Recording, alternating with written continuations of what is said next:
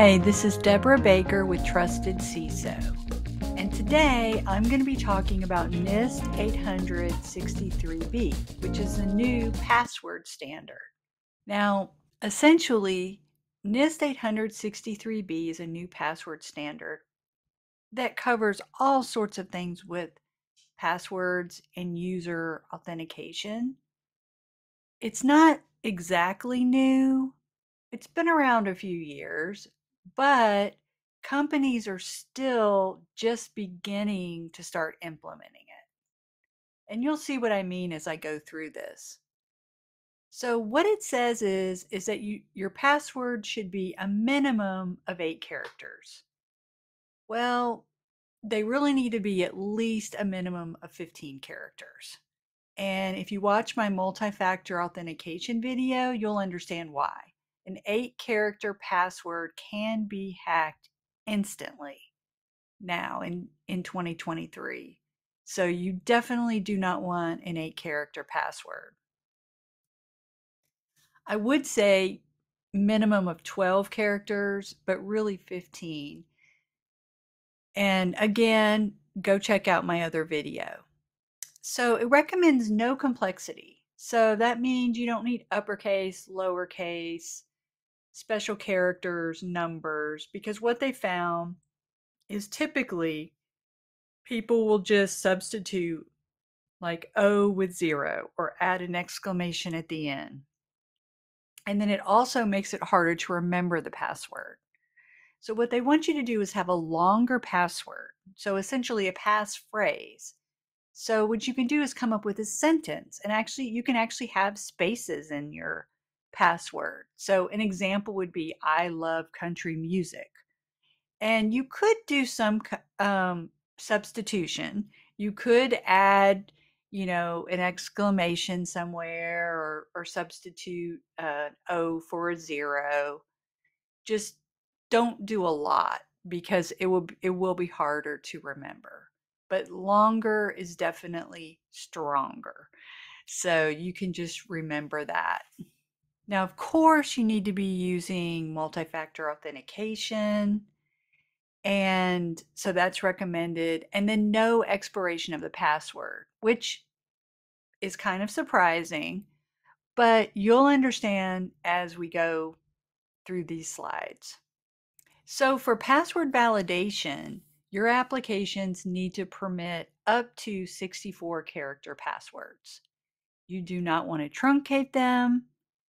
And what you want to do, this is why you don't have to force the password reset, is that you are going to check that the password they're entering has not been compromised.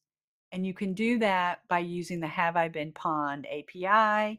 And you can also go to that website and just put your password in to check to see if it's been compromised. Now for good, strong passwords.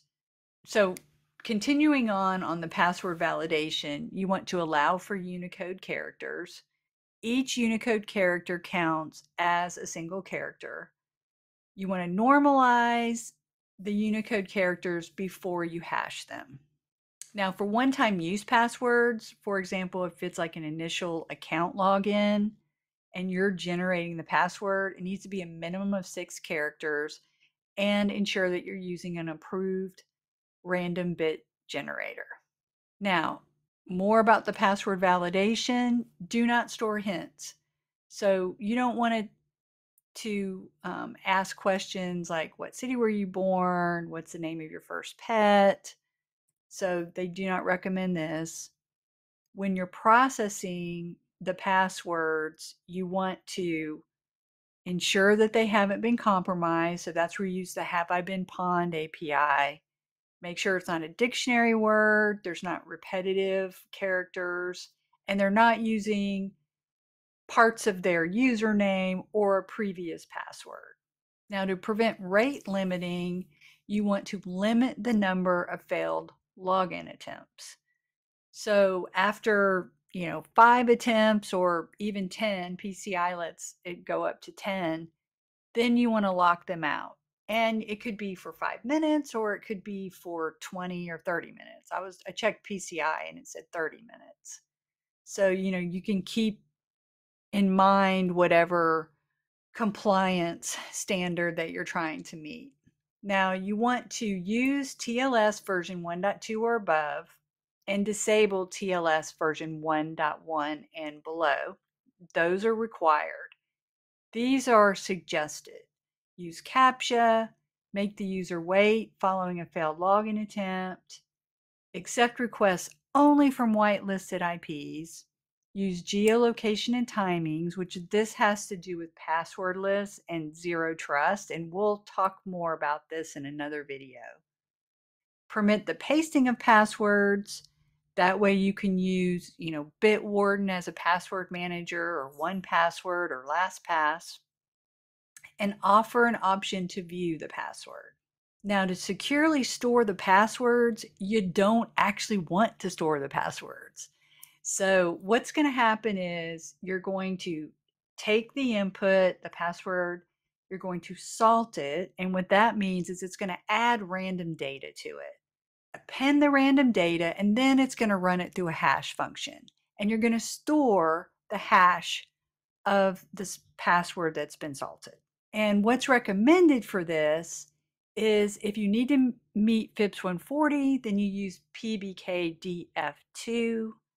The NIST standard also talks about Balloon, but if you go over to OWASP, they talk about Argon 2ID. So that's what I recommend using. And there's also SCrypt and bcrypt, and you can read up more on those. But Argon 2ID is the one that you want to be using now, unless you have to meet FIPS 140. Thanks again. So thank you so much for watching. Remember to like, subscribe, and hit the notification bell.